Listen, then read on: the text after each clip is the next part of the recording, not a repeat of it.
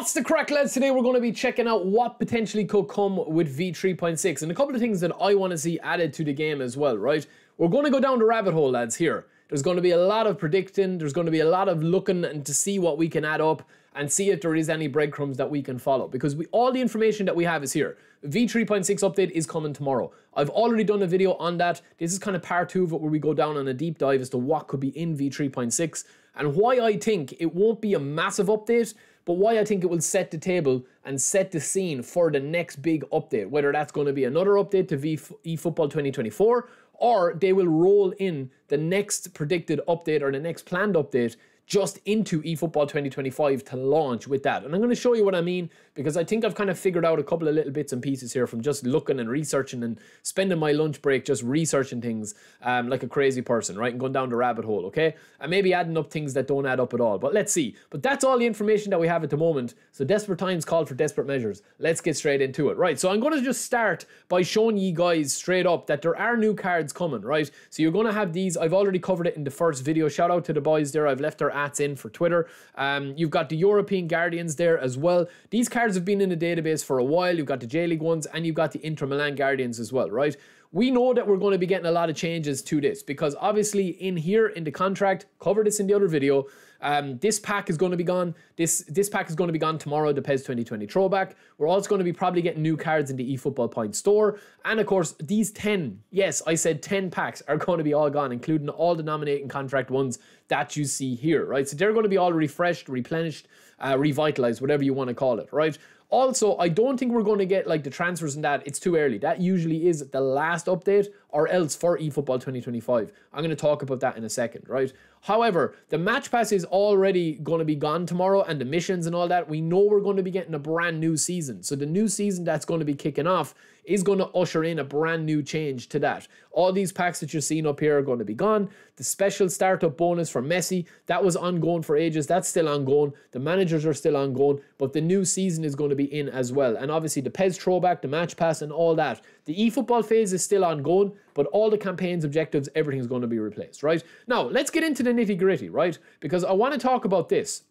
So this is from the official Konami website, okay? The official Konami website. And as I said, lads, we're going to go down the deep rabbit hole here, right? We're going to go into the conspiracy theory section of the video, okay? It's just a little bit of fun, and I do think that we could be onto something. I'm going to show you these. These are all the archives for the gameplay big updates that they had. So even though Konami have pushed hotfixes and they change the game every couple of weeks and tweak things and, you know, whatever, this has probably been the longest period where they haven't actually adjusted the gameplay. So I do think that tomorrow with V3.6, we are going to get changes to the gameplay, but I think it's going to set the scene and set the table for what will be the final kind of like update to usher us into eFootball 2025.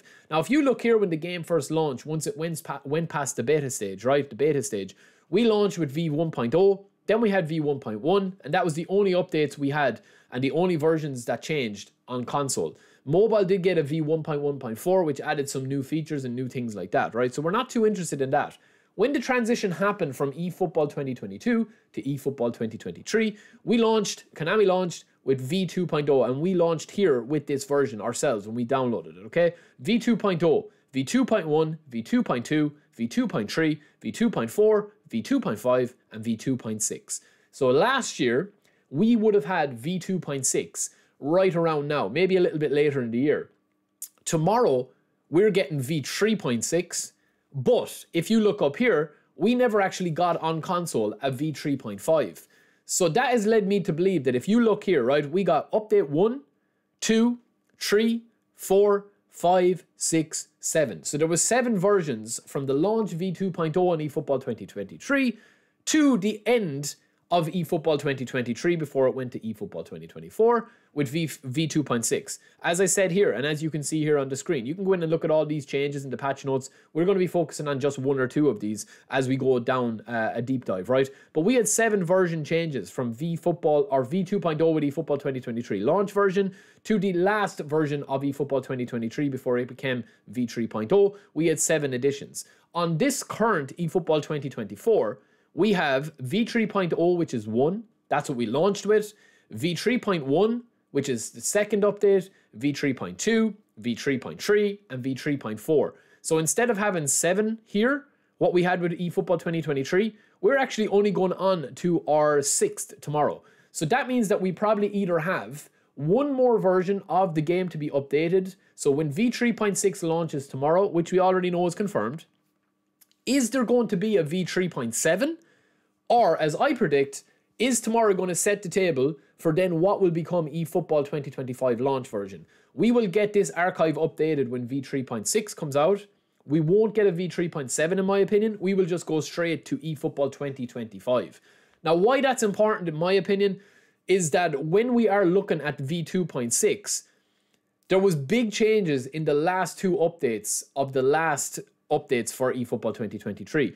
So V2.4, a lot of people love that edition of the game, but the real changes with the gameplay and where it started to kind of like be a little bit overhauled with terms of AI and passing and dribbling and all that, that started to happen with V2.5 and V2.6. For example, this here, right, is V2.5 patch notes.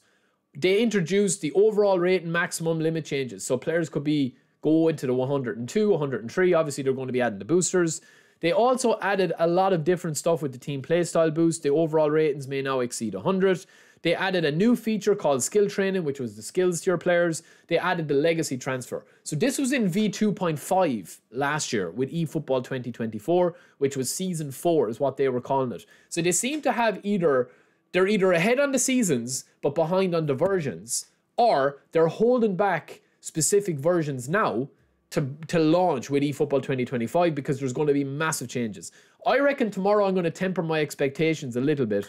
I'm not expecting, nor am I demanding, or nor am I like, oh, you know, it has to absolutely change. I did a video a couple of days ago where I was saying, you know, it has to bang, it has to this. I think there is a bit of pressure on eFootball 2025. Tomorrow, I think, as we said, I'm happy once they come out with a plan and say, listen, we're going to have 1 or 2 more updates. It's going to be kind of cards. It's going to be this. We're going to adjust this. We're going to adjust that. But eFootball 2025, once we get news on that in July or August when it's going to be coming out, that has to have the big features coming and the big changes coming. Whether that's going to be, you know, Master League or Edit Mode or anything that people are asking about, we'll get into that again. Today is not the video for that because we have to see what's coming tomorrow. And I'm really, really intrigued to see what the shape of the future is going to come tomorrow. Some of you guys will have no hope and holding out no hope whatsoever. Some of you will be like, yeah, you know, I'm enjoying the game at the moment and this is going to be a big change. There's always the biggest changes towards the end of the life cycle of the current version of the game. eFootball 22, the beta, eFootball 2023, and now eFootball 2024. I reckon the Euro 2024 competition and the fact they're going to be adding a lot of content and they can add a lot of cards for that has probably scuppered their plans by about a month. Especially seeing as they've actually, you know, extended the schedule on with the match pass and the cards and all that. Also with these updates here, you'll see, yeah, they had all new team player data and whatever, but look at the amount of gameplay additions and fixes and adjustments they made in V2.5. Look at them here, and we're scrolling, there's everything. AI, goalkeepers, passing, dribbling, movement, defense, trapping the ball, passing, everything, shooting, everything. That continued on with V2.6. So in V2.6 last year, they added a co-op feature for your friends. They added a new feature in player progression to be able to use for reset player progression using GP and not just, you know, the items. The items are completely gone now. Increased the number of substitutions to 12 players. Added a league filter to the several menus. Updated authentic teams. All of that stuff. But on top of that, they added loads and loads and loads of gameplay stuff. You can see here again. So they made big changes in V2.5.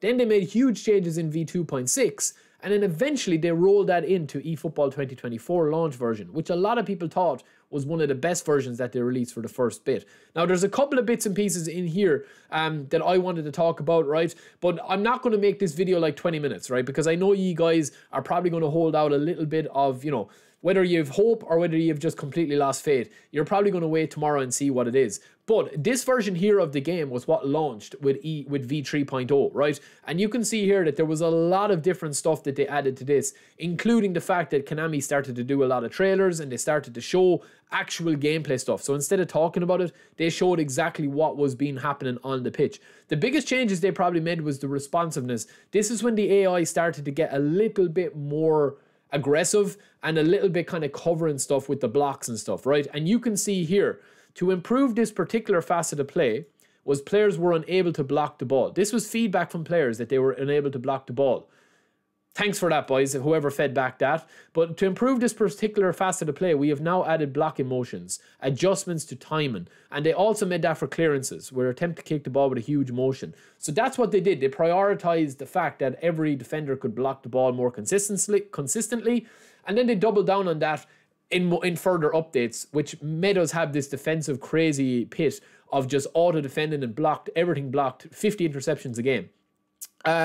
But yeah, they did a lot of that stuff here, and they talked about different stuff, new traps, new AI matches with lifelike mentality. They kind of went back on that as well. But they also introduced boosters. So this was V3.0. It launched with boosters that players could go above the ceiling of 99. And they also added a couple of different features here, like updates that they have here, just in-game assets and stuff like that. But it is mostly about the gameplay that you see here. Dribbling, feints, traps, passing, all of this stuff. And most importantly, when it comes to defense, it said they adjusted the position of players in matchups, and it also adjusted the position of players so that it is now easier to reclaim possession when applying pressure. And that one line there set us down on a very dangerous path of AI assistance, right? But we'll get into that again in another video. They also made the biggest change that they ever made to the game was this, and I've talked about this quite a bit, that people still don't really, probably just missed it. This was before a case where all the stats that you had, if a player had really high defensive awareness, it was just that, a stat. But what they did in V3.0, and what I think that they might re-roll back on tomorrow, is that they had this defensive awareness stat, and blocker and intercepted were all working in tandem. So it made the stats a little bit less effective, and it made the game a little bit more animation based. They also said that the ease of recovery after a block attempt is now correlated with tackling and the blocker player skill. So if you've got 99 tackling and blocker, you're going to be getting about 10 interceptions a game with all of your players. So I do feel, right, tomorrow, lads, I definitely feel that there is going to be big changes. But all we have to go on is V3.6. And I do feel like that it does align up with the fact of this roadmap here, that we had these different versions. We had 7 versions of the game released with eFootball 2024. Or sorry, with eFootball 2023, as you see there, from V2.6, which was the last one, to V2.0, which was the launch one. And then obviously from now, we have V3.0, V2.0, V3.1, V2.1, V3.2, V2.2, V3.3, V2.3, V3.4, and V2.4, but we're missing these two. So we're going to be, it looks like Konami are going to be skipping V2.5, which came out on mobile, right? It came out on mobile, but not for console. It's not in the console archive here.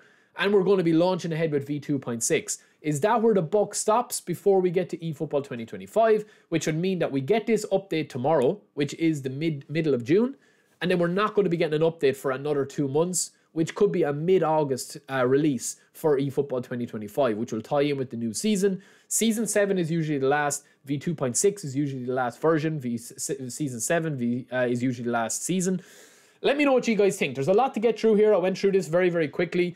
But sometimes, you know, to see what we're going forward, listen, man, developers and companies, you know, they always do have patterns of repeated behavior and patterns of repeated releases. Warzone, you know, Fortnite, you can kind of predict certain things.